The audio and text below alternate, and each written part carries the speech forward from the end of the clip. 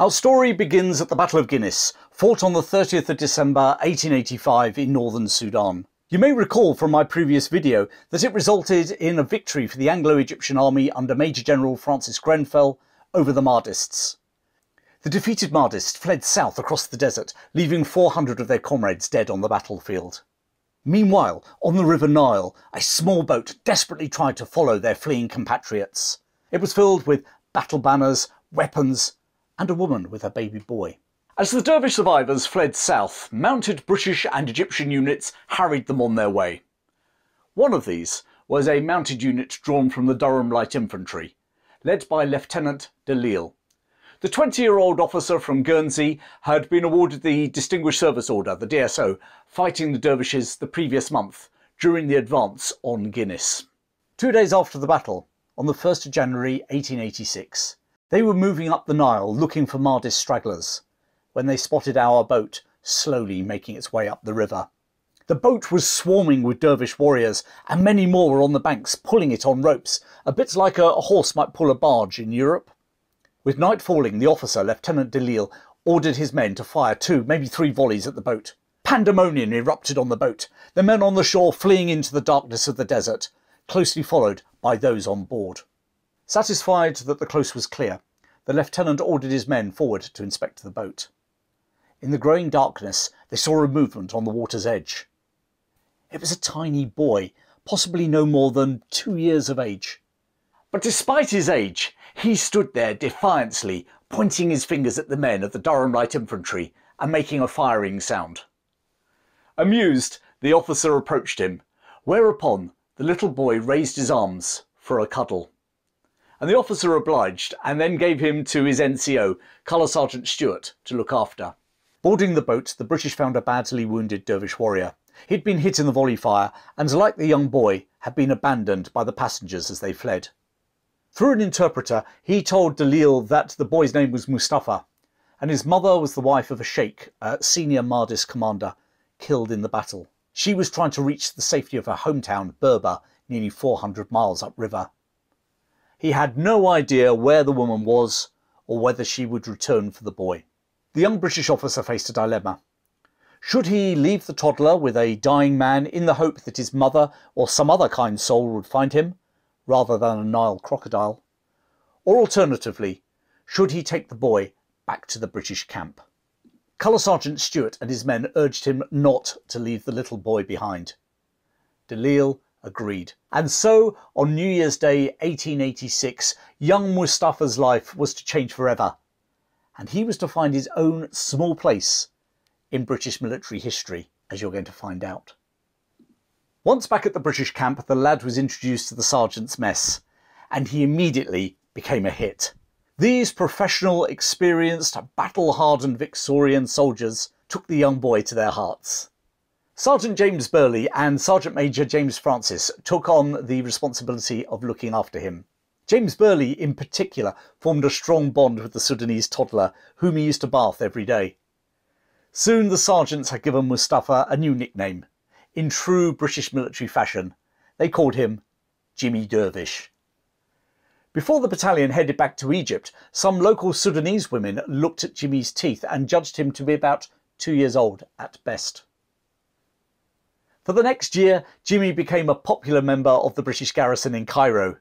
But in 1887, the 2nd Battalion Durham Light Infantry were posted to India. De Lisle proposed that Jimmy be sent to an orphanage in the Egyptian capital.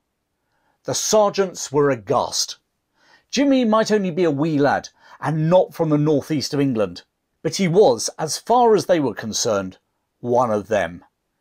They pleaded with the officer to let the boy accompany them to India, and had a whip round in their mess, with every sergeant agreeing to contribute 1 rupee a month to Jimmy's upkeep. Their commitment to their young charge won Lieutenant de Lisle over. It wouldn't be the last time that the gritty sergeants from County Durham would take up Jimmy's cause, as you're going to discover in a little while. Before leaving for India, Jimmy was formally baptised. He took the names of his 2 carers, James, after Sergeant James Burley, Francis, after Sergeant Major Joseph Francis. But what would be his surname? He was the son of the regiment, and so naturally he was given part of the regiment's name. Thus it was that James Francis Durham set out with the rest of the battalion to India, and his appointment with history. The 2nd Battalion, Durham Light Infantry, were to spend the next 15 years in India, and as they travelled from post to post, James Durham attended school with the other children from the regiment. It was when the battalion was stationed in Mandalay, Burma, in 1898, that James Durham, who was now about 14, contemplated his future. He'd spent most of his life with the Durham Light Infantry, and he considered them his family, and they considered him part of their family too. Actually, not just the regimental family. Several sergeants literally invited him to be an honorary member of their actual families, such as the Robsons, who we're going to meet in a little while. But before that, James had a big decision to make. Actually, it was an easy decision. He wanted to join the army. However, there was one little hurdle. No black man had ever joined the Victorian British Army. Of course, there were plenty of black soldiers in colonial regiments, like the West Indian Regiment for instance, and some black men had been brought into the British Army as drummers and musicians. However, none had ever joined the British Army on the same terms as white recruits. And Jimmy Durham was no exception. The doors of the military establishment slammed shut in his face. But the military establishment hadn't reckoned on the strength of feeling in the sergeant's mess. If Lieutenant, well now Captain, Lisle had thought they were persuasive, he hadn't seen anything yet. Whilst Kipling a few years earlier had written about the road to Mandalay, for the sergeants of the Durham Light Infantry it was the road from Mandalay, all the way to the War Office in London. Despite securing the support of their officers, one by one the doors in Cumberland House, the home of the War Office, were closed to their pleas. Finally, in desperation, the sergeants pulled in every favour they could and appealed directly to the very top, the Commander-in-Chief herself. Now, many of you will know, but some of you won't, that members of all three branches of the British Armed Forces do not swear an oath of loyalty to the government or to the country. Their oath of allegiance is to the monarch. And so those white Victorian sergeants sent a passionate letter supporting James Durham's application to Queen Victoria. And somehow they won her over.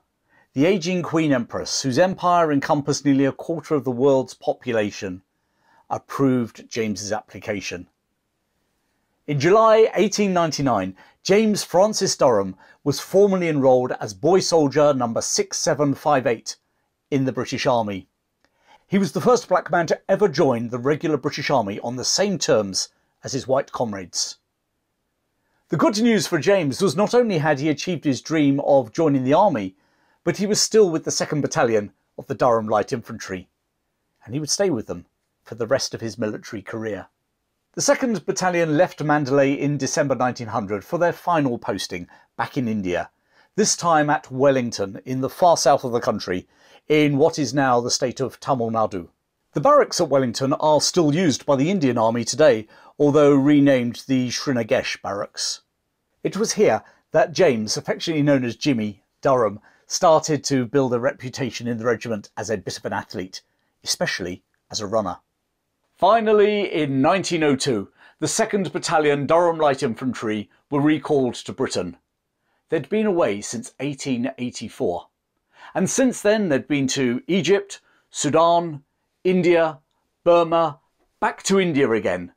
Some of the men had spent 18 years outside Britain. It must have been an emotional homecoming for so many of those men. It must have been a bit of an eye-opener for James Durham. Having lived in Africa and India all his life, Bishop Auckland in December must have been a bit of a shock. Whilst living in England, he was taken under the wing of yet another NCO, Sergeant Robson. He became such a loved member of Robson's family that the sergeant's daughter, Stella, exchanged letters with James for the rest of their lives. In 1908, now married, Stella asked James Durham to stand as godfather to her first child. By then, James had experienced the joys of a posting with the battalion to Aldershot, before in 1905 heading to Ireland. For the next 4 years he was stationed at the Victoria Barracks in Cork, where he seemingly became a well-known and well-liked face in the local community.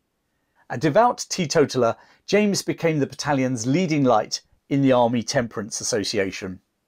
Common soldiers had long held a reputation for drunkenness and antisocial behaviour in local towns whilst off duty. Whilst not encouraged, officers had tended to turn a blind eye. But the moral indignation of the Victorians against vices like drunkenness had found its way into the army. The temperance movement appealed to many in authority, in particular General Lord Roberts of Kandahar. With his endorsement, the Army Temperance Association was established in 1893. The association used to issue medals to soldiers who reached various periods of sobriety, and in 1898 a report concluded that non-abstainers were 9 times more likely than teetotalers to be court-martialled in the British Army. Which all sounds good, but asking Victorian, well now they're actually Edwardian soldiers, to go on the wagon while serving in Ireland of all places was a heck of a challenge. It was a challenge 21-year-old James Durham rose to. Taking the phrase, "if you can't beat them, join them," he held his meetings directly across the road from the barracks, in a room above a pub. Incredibly, his efforts to move his comrades off the bottle were so successful that the regiment received a special award from the Army Temperance Society. Whilst in Ireland, Jimmy Durham also joined the regimental band, where he played clarinet. Military bands often act as ambassadors for their regiments, performing at outside events.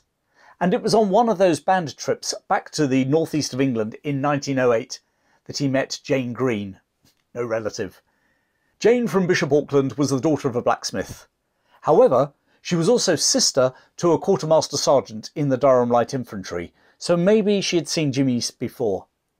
Whatever, they fell in love and were married. Back in Ireland, the battalion moved 20 miles north from Cork to the barracks at Fermoy, and it was here in May 1910 that the Durham Light Infantry held a full parade to mark the accession of the new king, George V. But it was also here, on the 8th of August, that Private James Francis Durham died of pneumonia. He was 25, maybe 26. He was buried with full military honours in the graveyard in the town. Many of those sergeants from Sudan and India, now long retired, travelled from the northeast of England to be there. Such was their fondness and esteem for their lad. It is a sad ending to our story, but just to add to that sense of poignancy, just 3 weeks later his wife Jane gave birth to their baby daughter. She was christened Frances. Exactly 4 years after Jimmy Durham's death, Great Britain entered the First World War in August 1914. The 2nd Battalion, Durham Light Infantry, were part of the British Expeditionary Force sent to the continent, heading to Mons. Had he survived his pneumonia, Jimmy would probably have been with them. By then, he would have had 16 years of military service. It's intriguing to wonder if he, rather than Walter Tull, could have become the first black officer in the regular British Army. Officialdom was dead set against that idea. But then, officialdom was dead set against him joining the army in the first place. And look what happened. Lieutenant de Lisle, the officer who'd lifted up the little toddler on the banks of the Nile, went on to become a general in the First World War, commanding on the Western Front, including at the Battle of the Somme, and at Gallipoli. Jimmy's daughter, Francis Durham, lived in Bishop Auckland until her death in 1998. While she married, she never had any children. History is not always about great battles or famous leaders. Ordinary people make history too. And James Francis Durham is a case in point. He participated in no battles, he won no medals for valour, but in his own small way, he did make history. In the last 100 years, many black soldiers have joined the British Army, including Colour Sergeant Johnson Bahari, who was awarded the Victoria Cross in 2004. But Jimmy was the first. The first black man to serve in the regular British Army on equal terms with his white comrades. Private James Francis Durham, Jimmy Dervish. Well, thanks for watching, and I hope you found that story both interesting and enjoyable. Loads more stories from British military history coming up this year, including the Indian Sepoy Mutiny, as well as more videos from the Zulu and Boer Wars. But until then, thanks for your support, keep well, and I'll see you with another video very soon.